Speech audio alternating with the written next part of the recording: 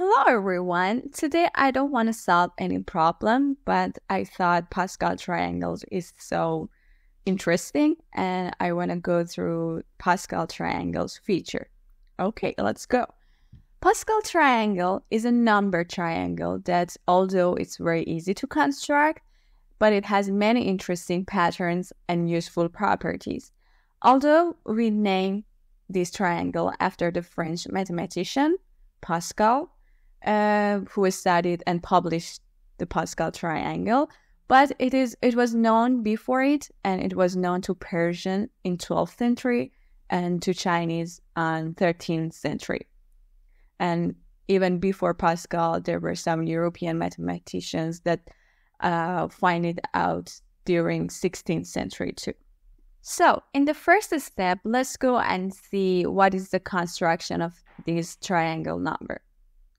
The construction of the Pascal triangle is very simple. We start with 1 at top, and each number below this is below this number formed by adding together the two numbers diagonally above it. So, for example, for the next one, we should add 0 and 1 because here we don't have any number. And again, here we don't have any number, and it's going to be 1 plus 0. We'll have 1 and 1 here again. And the next row is, again, we don't have any number here, and we don't have any number here. It's going to be 0 plus 1, 1, and 1 plus 1, which is 2, and 1 plus 1, 1 plus 0, which is 1. And again, we continue for constructing this triangle. Again, 0 plus 1, 1 plus 2, which is 3, 2 plus 1, which is 3, and 1 plus 0. And again, we can go to the next one, which is going to be 1, 1 plus 3, 4, 3 plus 3, 6, and 3 plus 1 is 4, and again, 1 here. And then we will have 1, 5, 10, 10, 5, and 1. We can continue and go on and constructing this triangle. We will have again 1 here and 1 here, 6, and you can fill these numbers. That's not too much difficult.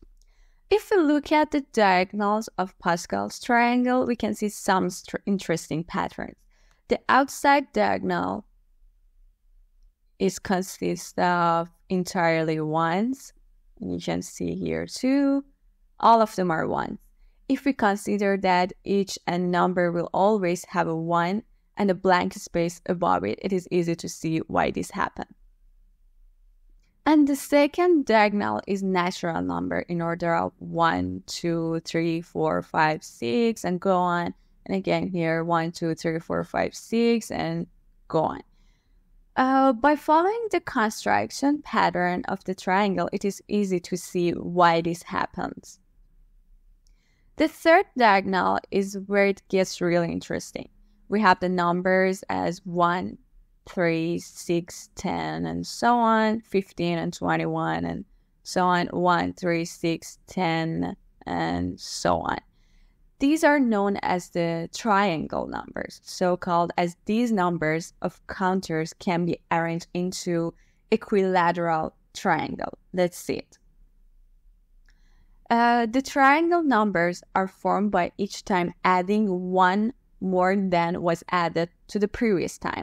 So, for example, here we have 1, and we will add 2, we're going to have 3. And here we will add 3, we will have 6, and then we will have 10, and so on. Another interesting property about Pascal triangle is that if we sum all the number in each row, we will have, for example, 1 plus 1 is going to be 2. The first row is 1. And then it's going to be 4. 2 plus 2 is going to be 4. And here we will have 6 plus 2 is going to be 8. And we will have 14 plus 2, 16. And here we will have 30 plus 2 is going to be 32, and so on.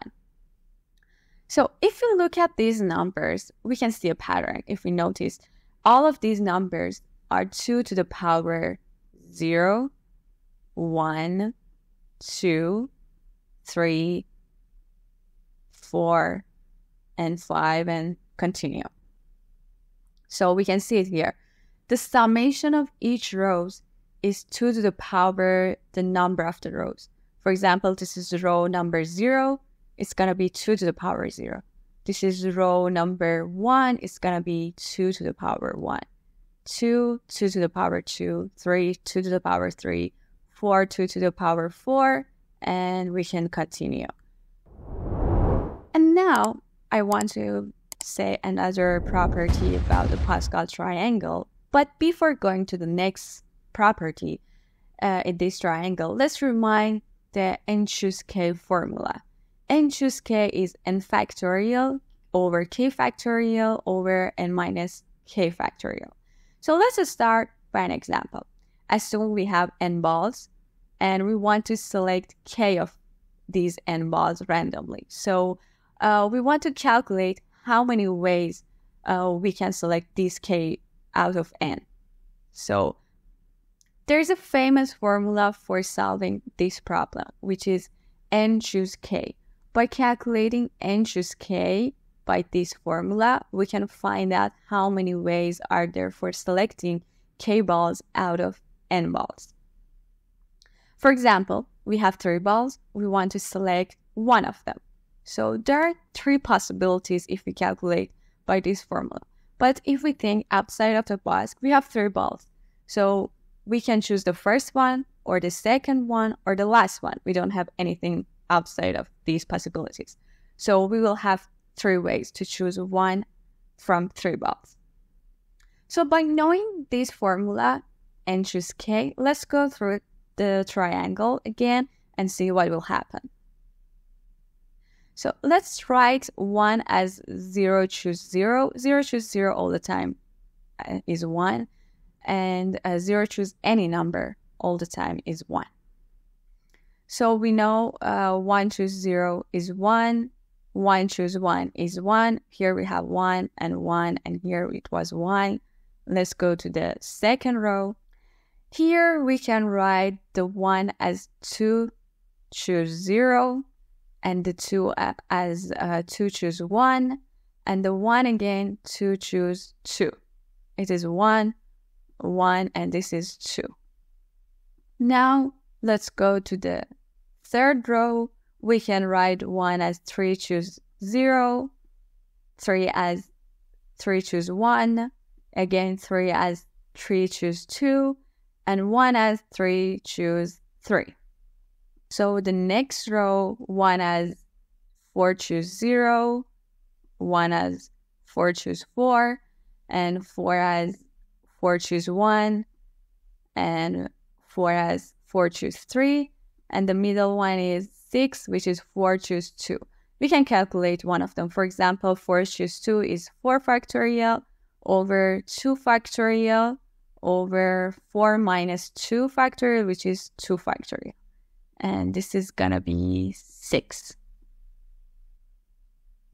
So this is interesting. We can see at each row, we have the number of row, and we can write the numbers from 0 to the number of row, and we can find the numbers. So for example, the fourth row is gonna be 4 choose 0, 4 choose 1, 4 choose 2, 4 choose 3, and 4 choose 4. So nice. This is interesting. Another interesting property about this Pascal triangle is that we can write binomial expansion from the number in the triangle. For example, x plus y to the power 1. 1 is the number of the row, which is 1 here. So if we write it, it's going to be x plus 1. The coefficient of x is 1. The coefficient of y is 1 too. So if we take a look at the number here, it's 1 and is 1, same as the coefficient we have here. So let's go to the next one. The second one is x plus y to the power 2, which is the number of the row. We know this formula, x squared plus 2xy plus y squared. If we look at the coefficient, here we have 1, 2, and 1. Actually, there is important thing about writing the coefficient is that we should write it in order. For example, if we start with x squared, after that we should have the power 1 of x, and then we go to the y squared. If we start with the y squared, again x, we should go to the power of 1 from y. So here we can see this is our first coefficient, this is our second coefficient, which is 2, and the last one is 1. So let's go for the cube one. So we will have x3, 3x2, y, and 3xy2 plus y3. So if we look at the coefficient, the first one is 1, the second one is 3, the third one is 3, which is 3 here, and the last one is 1 again. So great, these are our coefficients for binomial expansion. So we can write any binomial expansion with any power. Just look at these numbers in that row in Pascal triangle. So nice. We don't need to memorize all of them. And again, we can continue and going on through larger power. So we talked a little about diagonals of Pascal's triangle, but let's go further and see what will happen. So as we said, the first one is all 1. This is all 1, the blue ones. The green ones is the second one, is all natural numbers. And we talked about the triangle numbers, which is our third one, which is 1, 3, 6, 10, and go on. But we can represent this number in another way. For example, n plus 1 choose 2. Okay, for example, here it's going to be 1 is going to be 2 choose 2, which is 1. 3 is going to be 3 choose 2, 3 and 2 here. And 6 is going to be 4 choose 2, and we can continue and calculate these numbers. The next diagonal is like the third one, but we have 3D triangles number 1, 4, 10. We can draw 3D triangles and see what number is going to be. But we can write another way, which is n plus 2 choose 3. For example, the first one is 3 choose 1. The second one, which is 4, is 4 choose 3. The third one, which is 10, is 5 choose 3. And we can continue. And we can continue and going to the next diagonal and see we can change these numbers. It's going to be n plus 3 choose 4, and we can continue on doing this. So another interesting fact about Pascal triangle is that if we write Pascal triangle as left justified, so the summation of each diagonal is going to give us Fibonacci numbers. For example, this is going to be 1, this is going to be 1, this is going to be 2, this is going to be 3, the next one is going to be 5, and we can continue. The next one is going to be 8. If you remember, the Fibonacci number starts with 2, 1, and then after that, it's going to be the summation of the last two numbers. For example, the next one is going to be 2. The summation of 2 ones is going to be 2. The next one is going to be 3. The next one is going to be 5. The next one is going to be 8, and we can continue. So let's go through the Fibonacci sequence again. So this is the diagonal that we draw here. The summation is going to be 1. The next one, if we draw the diagonal line, it's going to pass only this one. It's going to be 1.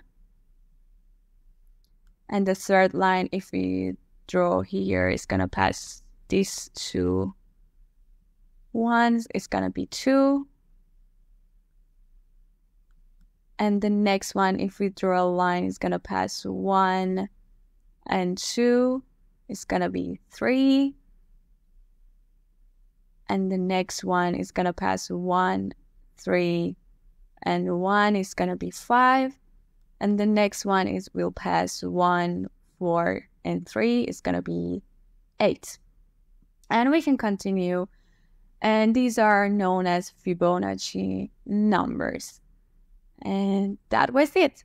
Thank you for watching us. Actually, there are more properties for Pascal triangle, but I only described this one. If you're interested to knowing other features, please let us know in the comments. Thank you for watching us. I hope you enjoyed our video.